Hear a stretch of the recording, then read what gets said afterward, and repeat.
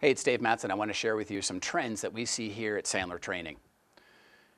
You know, we train hundreds of thousands of salespeople and sales leaders. And here's the trend that we're seeing more and more: phone work. Do you know 92% of sales is happening now on the phone? And that's great if you think about it, because at least we know. And if you look at your own activities, chances are you're spending about that amount of time talking to your customers and your prospects on the phone. But here's a statistic that's not so flattering. The majority of customers and prospects say that they're disappointed with the interaction that they have with salespeople on the phone. So on one hand, 92% of what we do is on the phone, and the other hand, the people that we're calling are disappointed. That trend has to stop. You have the ability, because they can't see you, to prepare.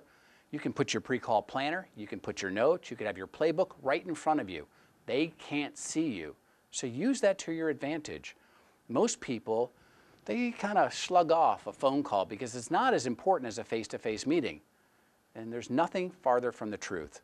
If you would treat your phone work like a face-to-face meeting, you'll become far more productive and efficient.